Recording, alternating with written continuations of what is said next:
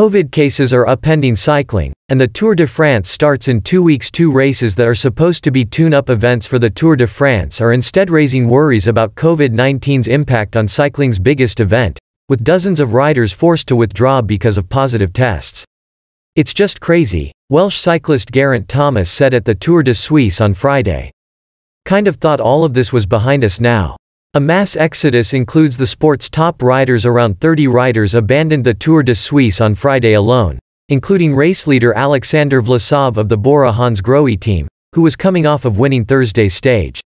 Several teams withdrew their entire squads. The sudden exits were the talk of the bus ride to the start of Friday's stage," Thomas said. "This rider out. That rider out. This team, whole team, another whole team." Despite all precautions, Corona has crept into the team again. Dutch team Jumbo-Visma, which withdrew Thursday, said via Twitter. In addition to Vlasov, the departures include some of cycling's most well-known names, such as Adam Yates, Rui Costa, Mark Hirschi, Rigoberto Urán and Tom Pidcock. The outbreak of cases has teams feeling jittery. "It's a bloodbath," the French news outlet West France declared, as news of the positive test spread. "Everyone has the jitters," sports director Philippe Madouet of the team Groupama FDJ told West France. "His team is crossing its fingers," he said, adding that he's now seeing more people wear masks. Thomas said he'll keep riding in the Tour de Suisse, but it's not a certainty that the race will finish as planned. Organizers said they are monitoring further developments and will assess the situation together again on Saturday morning.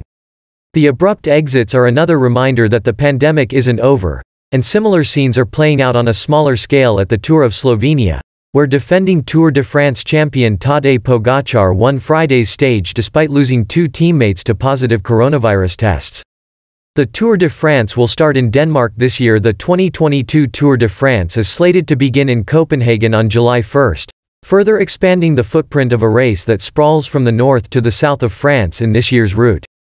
At least one team official has called for the organizers of the French race to reimpose a tight bubble and other COVID-19 protocols, according to Cycling Weekly. France has reported the most COVID-19 cases in Europe, with more than 30 million. This month, transmission rates have been rising across Europe, according to the European Centre for Disease Prevention and Control, although the agency notes that death rates have continued to fall.